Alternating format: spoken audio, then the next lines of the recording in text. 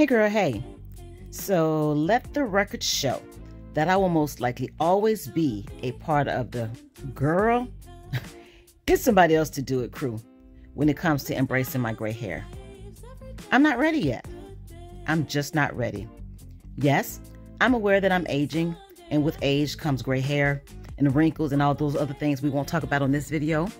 And yes, I see other women my age and even younger rocking their gray hair beautifully. Do you, sis? You look amazing. But for me, I'm going to continue to color. And I know they say putting permanent color on your natural hair can cause dryness and brittleness and breakage, and that's partly true.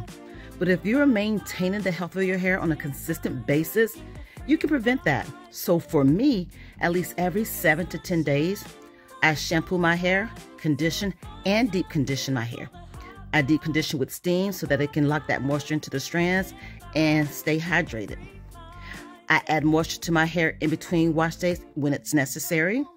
And I don't do too much of manipulation to it. So yeah, until I can't color my hair anymore, then I'll keep coloring it at least twice a year. That's it. That's all.